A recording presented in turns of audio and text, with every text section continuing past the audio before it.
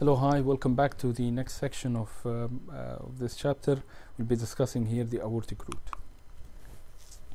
So the system we would like to describe the aortic root with is the aortic root resembles a box which has a roof, a floor, walls and contents. Exactly the same way the aortic root has sinotubular junction as a roof. The walls are the sinuses, aortic sinuses. The floor is the aortic annulus, and the contents are the valve and the valve leaflets attachments. Now, we explained before how there is a controversy around the term annulus, how the annulus is not actually a circular structure, instead it's a crown-shaped structure. The attachments of the aortic leaflets takes a pattern as C or semilunar kind of pattern, the highest point of which ends with the commissures, which are attached to the sinotubular junction. 3 points attached to the sinotubular junction.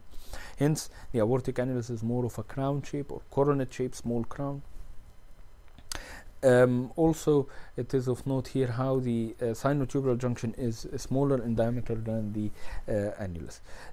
Going back to the aortic annulus, having looking like a coronet, 3 semilunar structure, the lowest point of which is at the nadir of the attachment points, and the highest point of which extends upward through the interleaflet triangles.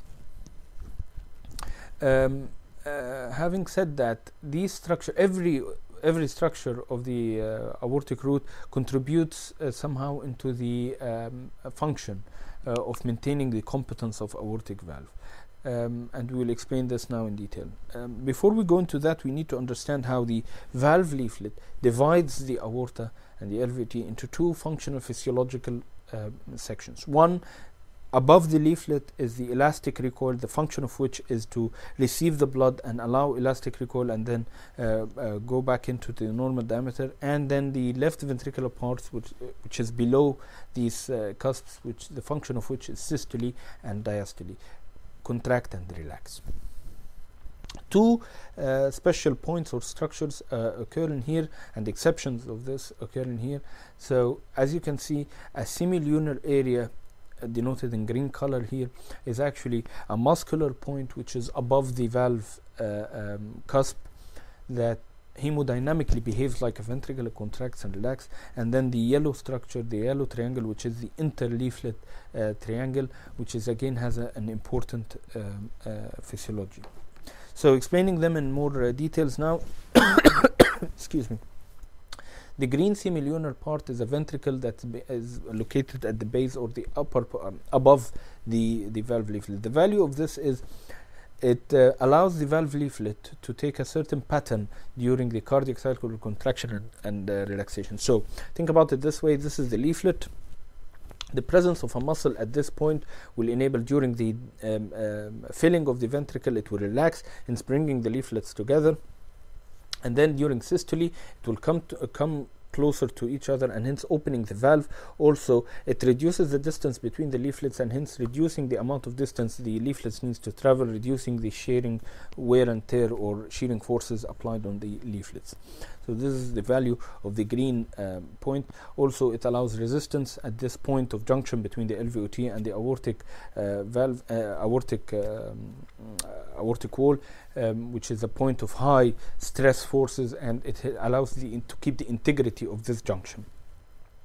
Now, the yellow triangles or the interleaflet triangles are parts of the aortic wall which are located beneath or underneath the cusps. Why is that important? So think about it that way. These are the seats.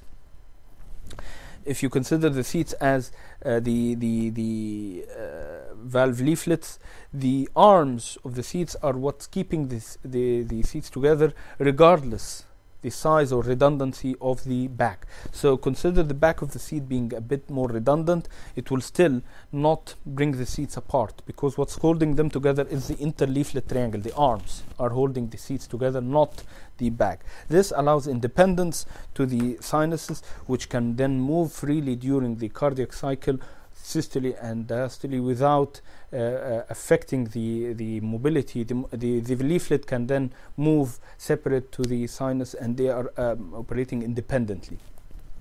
Also, this explains why You can find a patient with an aortic sinus of 4, 5 centimeters, 6 centimeters with a trivial aortic regurg, provided all other components of the aortic root are intact.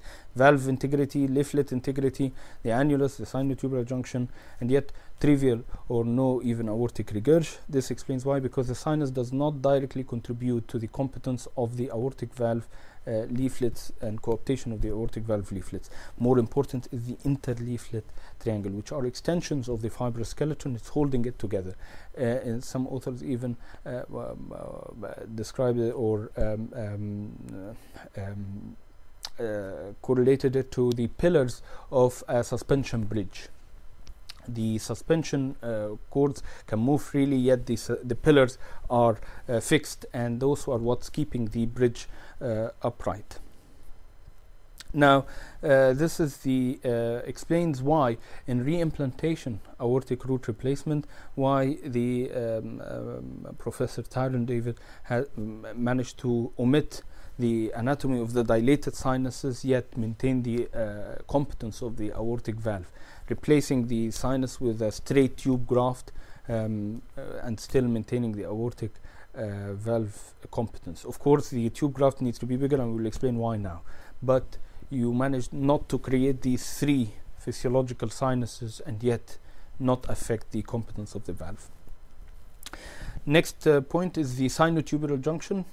How the sinotubular junction is slightly smaller than the aortic root, about 15%.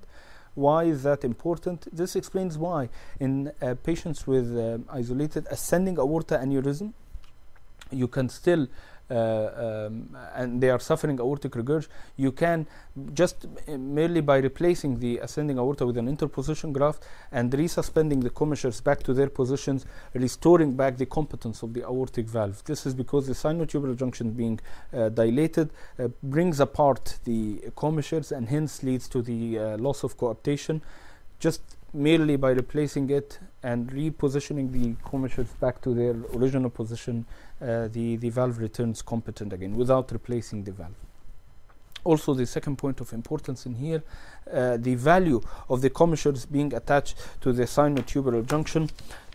So think about it that way. The valve opens like this, allowing the blood to go from the left ventricle to the aorta, but this is not as simple as it looks like. The valve actually has another kind of movement. When the blood reaches the sinotubular junction, it dilates it and hence brings apart the commissures, so the valve opens this way, what authors refer to as loss of the parabolic shape of the valve leaflet. So parabola or U shape is lost during the systole. So what happens is the valve opens this way as well as this way. So it opens like this, it moves this way. This accounts to 15% increase in the orifice or diameter of the blood effective orifice area of the valve, and hence allows the unobstructed flow of blood from the left ventricle to aorta.